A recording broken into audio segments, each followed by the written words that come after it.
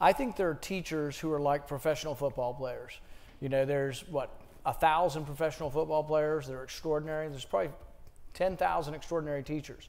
Let's find those teachers, put them on the internet, and have them teaching most of our kids. I'm not saying get rid of the teacher in the classroom, but if there's someone like the guy on, the guy in Khan Academy is like an ex-business guy. He's not even a teacher, but he has an extraordinary ability to explain complex problems. I was on there the other day and watching him do little drawings and explain the Doppler effect. It was better than anything I'd ever had in school.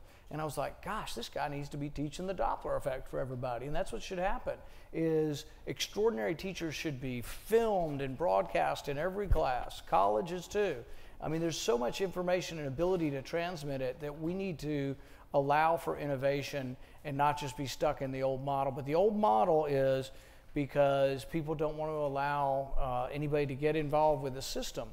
And I'll give you an example. John Stossel did this thing on education a couple years ago, and they had 400 teachers who were inappropriate, touched kids inappropriately or did things with kids that made them, or they couldn't teach anymore. They couldn't fire them.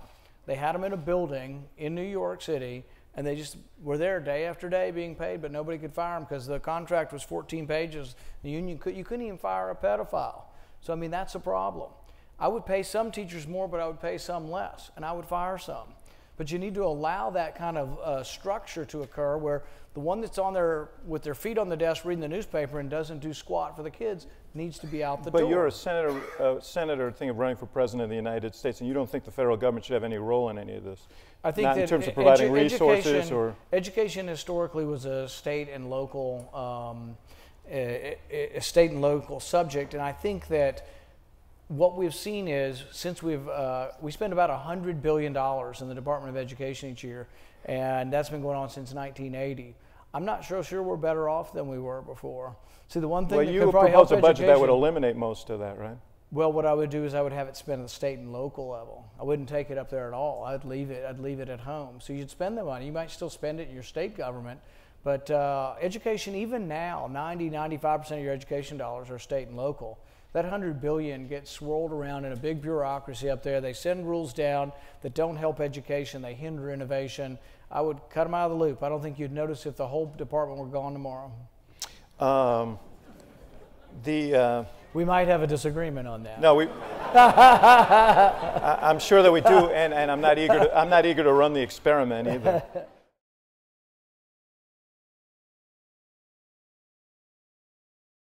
think that what we've seen is, since we spend about $100 billion in the Department of Education each year, and that's been going on since 1980. I'm not sure we're better off than we were before. See, the one thing that could probably help education... Well, you propose a budget that would eliminate most of that, right? Well, what I would do is I would have it spent at the state and local level. I wouldn't take it up there at all. I'd leave it at home. So you'd spend the money. You might still spend it in your state government, but education, even now, 95% of your education dollars are state and local.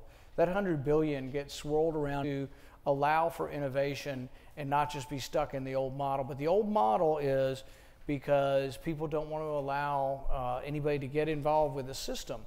And I'll give you an example. John Stossel did this thing on education a couple years ago, and they had 400 teachers who were inappropriate, touched kids inappropriately or did things with kids that made them, or they couldn't teach anymore. They couldn't fire them. They had them in a building in New York City, and they just were there day after day being paid, but nobody could fire them because the contract was 14 pages. The union you couldn't even fire a pedophile. So, I mean, that's a problem. I would pay some teachers more, but I would pay some less, and I would fire some.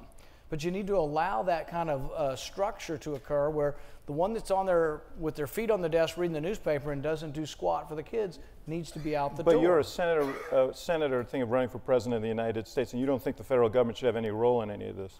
I think not that in terms of providing resources or... Education historically was a state and local, a state and local subject, and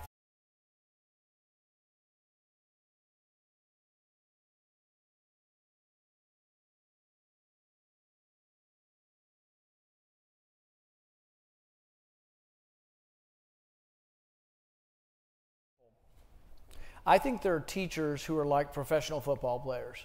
You know, there's 1,000 professional football players that are extraordinary. There's probably 10,000 extraordinary teachers. Let's find those teachers, put them on the internet, and have them teaching most of our kids.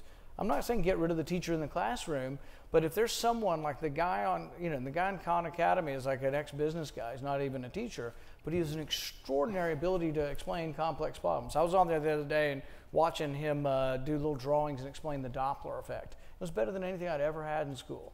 And I was like, gosh, this guy needs to be teaching the Doppler effect for everybody. And that's what should happen, is extraordinary teachers should be filmed and broadcast in every class, colleges too. I mean, there's so much information and ability to transmit it that we need to